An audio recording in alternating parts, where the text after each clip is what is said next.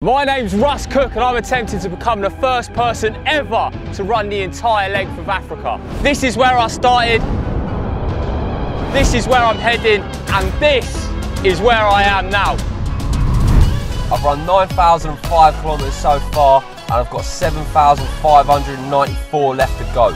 So far on the mission. I've survived alone in the desert, pissed blood, been robbed at gunpoint, thought I was going to be killed in the jungle, had my support van smashed to bits and raised £107,000 for charity. In this episode, we cross two borders, Jamie gets beaten up by a mosquito, we meet some fellow Brits abroad, and I continue waging war against the African Asphalt Association.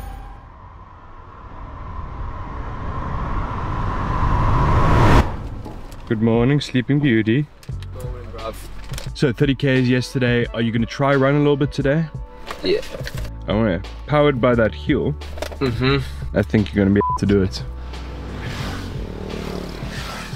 I'd be surprised if I run the whole thing. Yeah. I don't even know if I think my legs feel slightly better than they do. Just That's good at least. you never know. You never know. Such a good pooing spot. It really is. There's actually nothing better than the bush squat poo. I agree. If you were to like compare the two, give me a rating out of 10 for a normal toilet and a rating out of 10 for a bush poo. Toilet poo, so you're never going to achieve magic. It's hard to really give it the toilet experience more than like a 6 out of 10. Something like that's where it's at its best. But with the nature poo, the deep squat, surrounded by beautiful nature, sometimes it goes terribly, sometimes you shit on your shoes, but when it goes perfectly, it's not much better. Magical. It's like at least a Magic. out of 10. Yeah. Bang bang. It's a different way to start the run instead. It's a man on a mission. He arrives, comes out of the shadows from the forests.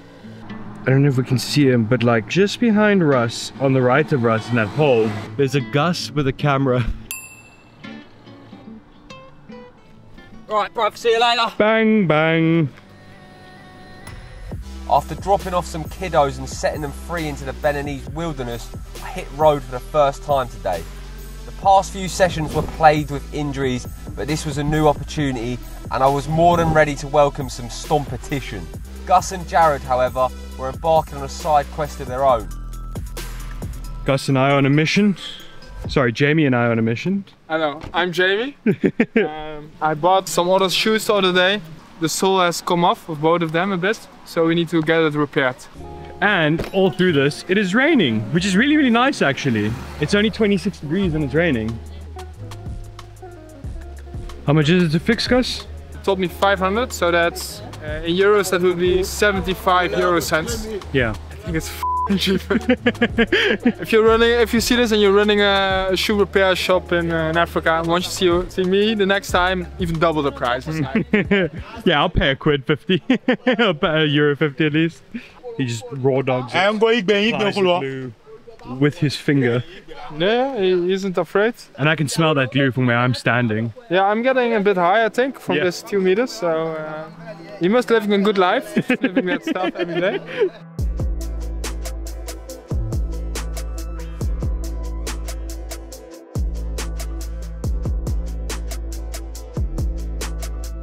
So, what do we have in the back of the car here, Gus? We're having some hookahs to give away. Of course, Russ burns down quite a lot of shoes. So we have the privilege to now and then make people happy with his old shoes. Shoes like this can still have a value of like £2. That's something that definitely helped these guys out. Inner soles are brand new though. Yeah, inner soles are brand new. Because Russ puts his own ones in, so... C'est le cadeau. Merci. C'est magnifique! Yeah. So basically, shoe repair guy, very intelligent guy. We give him some shoes to sell in his shop. He's like, F that shit. The hawkers will fly. After Gus and Jared made friends with some locals, they took to the drink to make the most of me operating at a slower pace. The conditions were wet, but for once I was happy to welcome a little tickle of drizzle onto my ginger chin fluff. With my locks getting damper by the minute, I met back up with the boys once more. How was the running? Tomorrow's a new day. That game, just do be gaming. How are the new shoes? We gave your black pair that was done to the guys that fixed Gus's shoes this morning. Yeah, but I was so happy, bro. Straight away, he started like coloring it back, like hitting it with the rejuvenate and everything, and he like put them on. He was like, like super happy. They're good shoes, man. Yeah. Really, really good shoes. He was very G'd. Alright, I'm getting in, bruv. Come on in, come on. Spent a lot of time thinking my legs feel decently but maybe like a little bit better. A little bit better than yesterday, which gave me a little bit of hope. And then I was thinking about how far there is left to go. It's about 7,500 K. There's 8 more countries left to go. But then I was thinking, will this mission ever end? Maybe not. Maybe this is all just an illusion. Maybe we're in a simulation and this is just Africa on loop. Run Africa. Keep running. 7,500 Ks. That's if you're doing 60.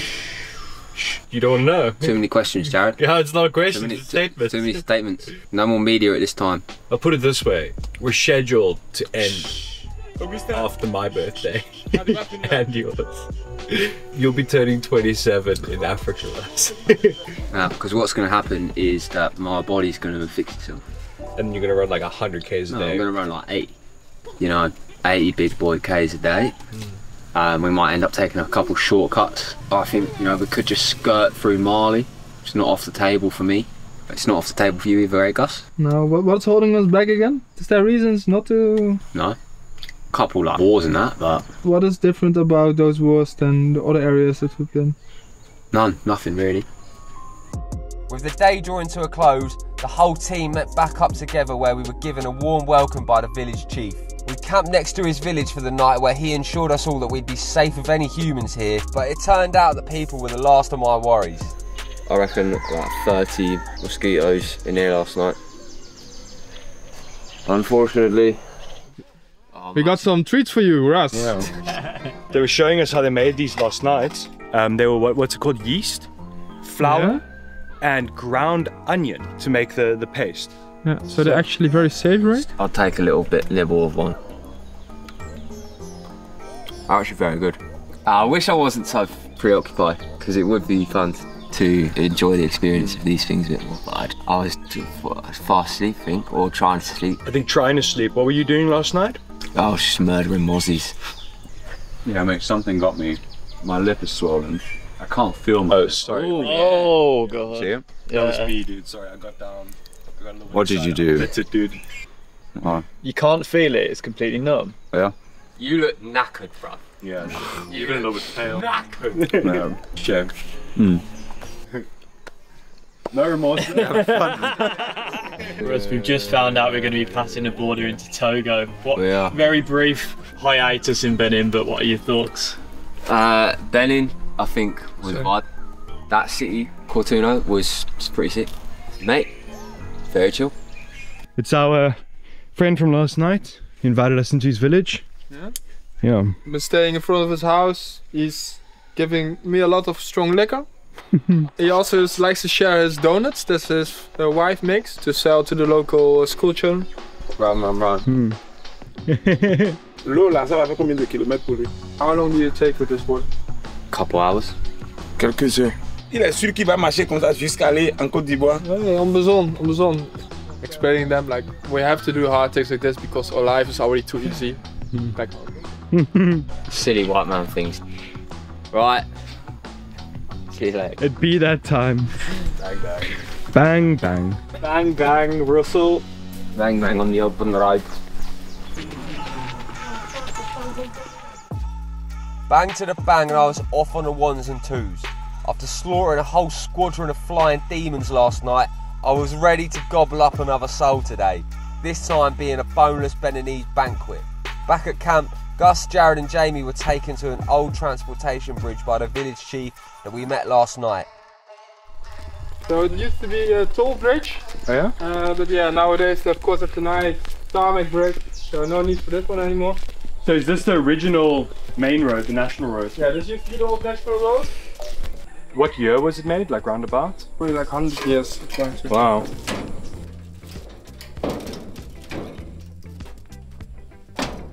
You say interesting to see the remnants of colonization. Yeah, like to see how it's actually stood up time, because it really hasn't. but they're still using this bridge for like the small towns. Yeah. You know, people build their homes along the way of like shipping, and then obviously when it falls apart, they can't just pick up and move to the new road when they build the new road. Yeah. So they still have to be able to use it, but like look at this, there's gaps all the way through, you know, and motorbikes are still using this. Despite there being gaps the size of Jack Russells to manoeuvre through, the lads managed to get back safe and sound to sample some local refreshments before heading into Togo. Nice. Okay. So it's Yeah. maize juice. Maize juice. Maize juice. Well, that's delicious. Really? Wow. Is it cold too? It's freezing cold. Oh, it tastes like iced tea. Yeah. That's good. That's amazing. Thank you, my friend. We cook it. Cook it. Cook it. And you put sugar. Yeah, later we cook sugar. Really good. It's very nice. It's a lovely Yeah. packaging too. It's very cute. Thank you, man. Thank you, my friend. You're welcome. Is this for us? Yes. Ah, merci, merci. Our short time in Benin had come to a close, and we'd successfully made it through the Togolese border without any hiccups. I was excited to see a bit of new tarmac, and I immediately penciled in an appointment late notice to destroy some of that gob gravel. Russell. It's that camera again. Whoa. What's your personality for Togo going to be? Batman. Vibes. What have you heard about Togo? Heard anything? Emmanuel Adebayo is from here. Who? Neither of you will know who that is. No. Does he play soccer? Yeah, no, he doesn't play soccer. What else do I know about Togo? They have a really good surf spot. So we're crossing fingers and hoping Russ will break down and get injured for 2 weeks within the next 5Ks. I promise we didn't speak about hitting you with the car so we can go surfing. Ready to bang the open road? Well, do be getting smashed in. Togo doesn't know what's about to hit it, bro. So he's gonna get caved in. It's gonna be a ferocious 10 meters. It's the aggressive 10 meters ever in Togo, bruv. Ooh! In 1922, the first tarmac road in Kenya was built. Oh! A 20-meter long test strip was bitumenized, never seen that word, and soon the centre of Nairobi was almost tarmacked. By 1930, asphalt had spread to other towns such as Mombasa, Nakuru, Eldoret, and Kisumu. That is interesting. That's well interesting. Come on out. Give us your fighting warm-up. What song would you walk out to? And what's your walkout song? Walkout song right now? Baby, tell me if you like it. Tell me if you like it. You know what? I do. Cassie, me and you. Au revoir. Bonne journée. With the Togolese asphalt quaking in their pathetic little boots, I was thinking of making that move now by telling them just how I like it. Long, hard and merciless. Geezer from the reception has just told us to come with him. Which way is it? Up? Up! Up! Yeah. Gosh, it's a whole Holy shit! thing, dude. Balls for you to get on, Jamie. Yeah, boy. Messages fine. Wow. Living the high life, dude. And we get pizza tonight. And we get pizza, man. Togo has been a treat so far. We got beautiful, the moon is as well. Full moon. Oh yeah. So Russ, any exciting plans for today? So many exciting plans, Gus. Like what?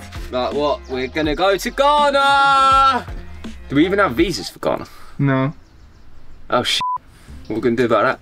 You cannot get them on the border according to the Ghanaian government. However, the word is going with a bit of help of Ben Franklin. the good Benjamin word Franklin. again. Oh, good pal. Yeah. So good to us, isn't he? Yeah.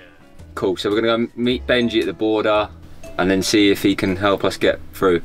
I feel like it was just yesterday I spoke to you about crossing into a new country. And now we're crossing into a new country. Crazy how time flies when you're having fun. Yeah. How are the leggies going? Terrible. I mean, I see them, they're still there at least. Yeah, they're. Mate, do they look swollen to you? They're not as vascular, so yeah, a little bit. They're normally quite vascular in your calves. Swollen and puffy.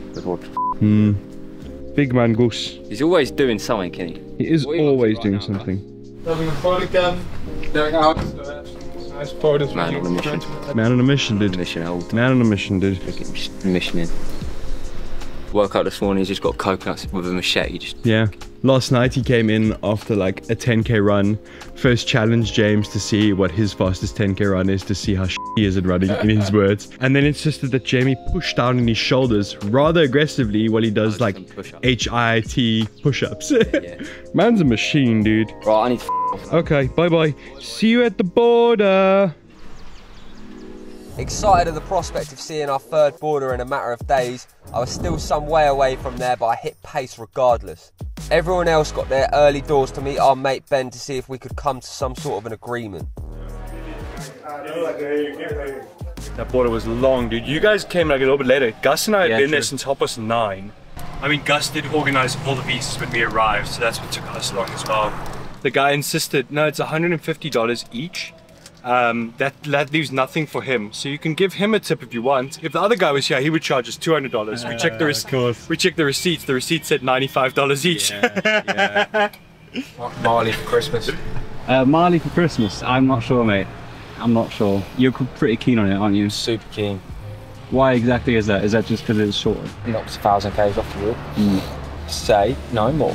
I just looked up this morning. The route left at the moment is like 7,900 k's. Yeah. This route is like 6,800 k's. What do you think about Mali?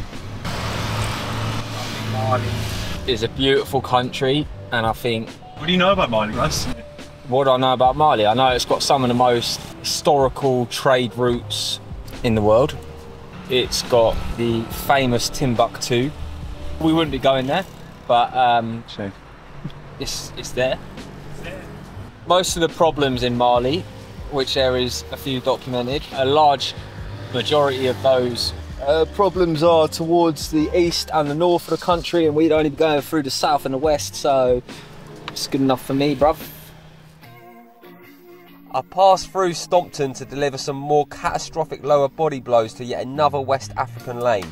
With spending most of our day at the border, there wasn't much road left for me today, so we pitched up for our first slumber on Ghanaian soil. Is that time of the day again? It is, bruv. It's relentless, isn't it? It is, isn't it? Things are going downhill. What's more important in the morning, picking an outfit or brushing the beard? Brushing the beard. Brushing the beard. What do you do with your beard other than brush it? Not much. I'm quite convinced, yeah. Bit of hashtag science for everyone. Okay. That if you want to grow a beard, go and do some exercise, and your beard will grow. That's why James has such a small beard. That bro science, yeah. I suppose what is building some testosterone in your body. What's going to happen with the beard when you're back? I'm keeping it long. I'm just going to become the next Dumbledore. The next Dumbledore? Chin or something, what are you hiding? Secrets. There's something going on under there, isn't it? The crimson chin hiding away, bro. I forgot we own this thing and I have POV. Oh. Is that inch? Is my beard is it just getting all beard or what? No, it's good. I think it's just so wide that it catches beard no matter where. You can put it on your belly button and it'll catch beard. Yeah. I think it's okay though. Is it on, yeah? Yeah, it's on. Is this thing on? Is it on, bruv? Russ, get on the road. 18 minutes ago we were like, let's get going. Yeah, I was just Are you still rolling? I gave it up at like 18-minute roll, dude. Oh my, yeah, 18 minutes, bro. Because the thing is, he'll just stand up and go as well. Like, he'll just be like, done with it. I'm going, alright, off. Podcasts now. I think it's you who needs to off. That's the issue, yeah. All of you off. Bye-bye, Russ. See you in 30. It was only right that I whacked on the local colours for my first outing over here, and away I went for the day. My ham was forced to have a few shorter days with border passings in recent days. However, I was a happy geeseling to be able to consume big boy numbers on a daily basis all over again. It was scorching hot out there, and I was relieved to see the J's at the 25k mark. Welcome, girls and boys, to Project Africa. I'm on my break, and I've got jelly tots. 30k done. It is well up. I'm going to go and run another 30 now. Also, we found another Brummy, didn't we, James? He's gone. Apparently so. We're going to go and say hello to them. Wow. It's actually so weird to see British.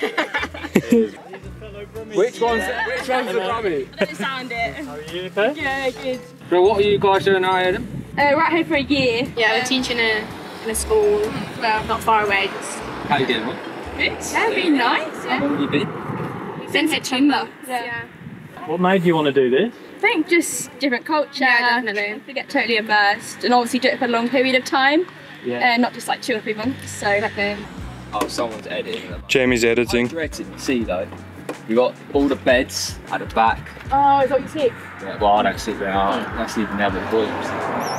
What advice would you give to someone that wants to do similar things to you guys are doing now? I don't really plan it. Actually get going. Yeah. I love that. I think that's action. Yeah. Just do it. Figure it out. Yeah, like sort it out. You can sort it out as you go along. And what would be something that you should kind of be aware of before coming into something like this? You've got to be very open to what you're going to see.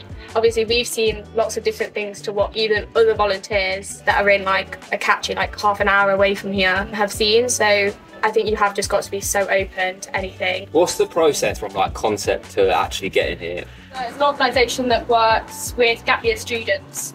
And do you get told where you go in and then you can accept or decline it? Yeah. What were your top choices? What did you go for? I think I said anywhere. I didn't really mind. Just get me out. I went on road, got 30 dusted. Now we're going to go do another 30. What do you think about that, James? Sounds like fighting talk. Damn right, it's fighting. I can see the tarmac trembling already. Look at it. You see it trembling? Whoa.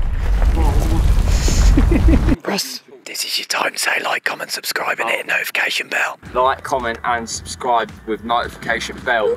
Smash it like I smashed tarmac.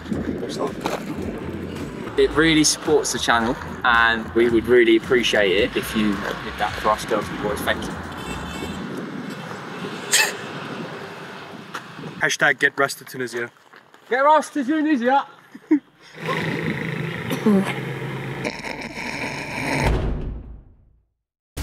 In the next episode, we enter Accra, I almost drown in a pool, and we share a jar or two with some supporters of the mission.